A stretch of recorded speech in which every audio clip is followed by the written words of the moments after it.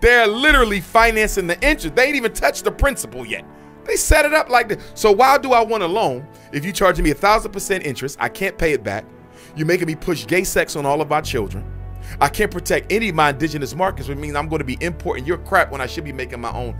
How is that helping us? And that's why the more aid Africa gets, the worse off Africa becomes. What they say, give a man a fish, he eat for a day. Teach a man a fish, he eat for a lifetime. They giving Africa a fish. They're not teaching them how. Welcome to Wake Up Blaq. Educate and enlighten. There's nothing in America Africa needs. Minerally speaking, there's nothing in South America. You understand? Africa could be self-contained.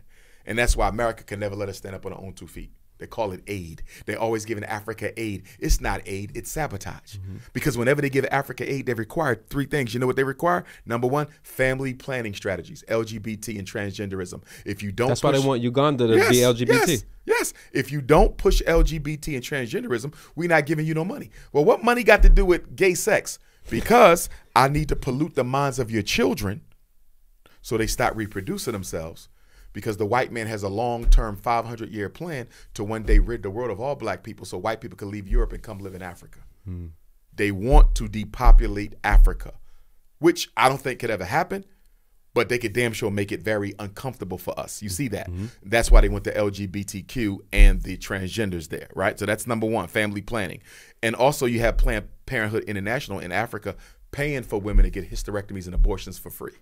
I was in South Africa. They also gave them $6 billion between 1990 and 2000, $6 billion worth of contraceptives. Absolutely, absolutely. Mostly birth control and implants, messing the women's hormones up, giving them cancer and everything else. Oh, they all in Africa trying to reduce it. But again, we can reproduce so easily, they having trouble, right? So number 1 is family planning. Number 2, free market. Free market. That means what? You live in a country that makes its own salt, right? Senegal got its own salt. So you don't want no salt company coming in Senegal. Why? Because we have our own salt, so we need to keep an industry of our own so we can have jobs and money for our people. You know what America says? I give you this $1 million. You can't protect none of your industries. Morton salt and every other salt could come. You in Nigeria, you got your own chicken farm, right? You don't want nobody selling chicken. No. Purdue chicken, Island Farm chicken. What they do is they sabotage your indigenous markets to make you dependent on the white man. So countries that grow tea, importing somebody else's tea. Country that got their own chickens, importing somebody else's chicken. Somebody make their own oil, importing somebody else's oil. This is what America does, all in the name of what? Aid.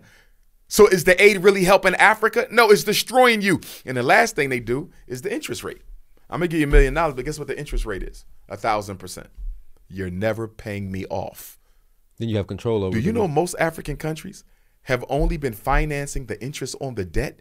They haven't even touched the debt.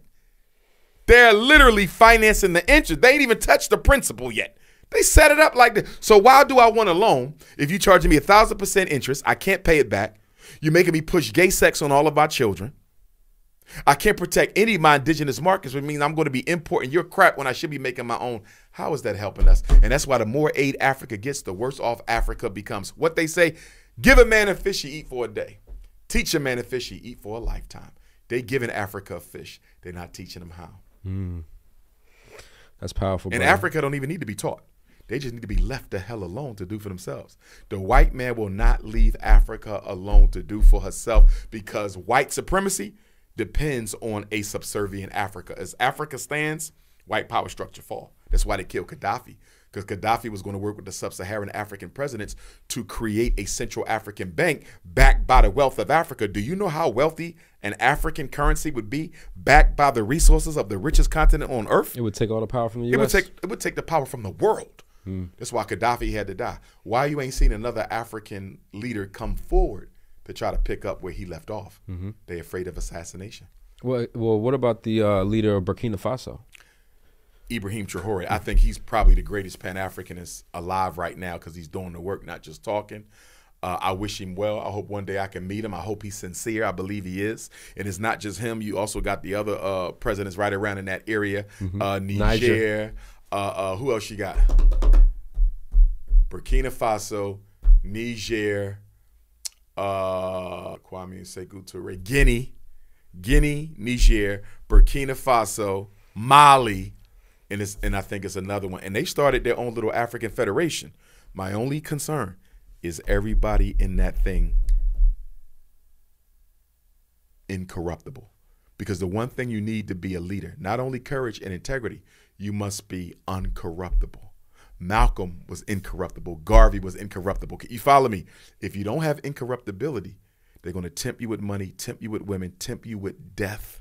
You got to be incorruptible. I hope they are. If they are, they can do something great for Africa. But if there's one weak link in that chain, it's going to fall. I hope they are real, and I hope Ibrahim Traore is really keeping a close grip on who he has around him, because, you know, they keep trying to get him because France is angry. Yeah. French is pissed off. Yeah. So I'm hoping, you know, and I'm hoping that the ancestors keep him protected. Yeah.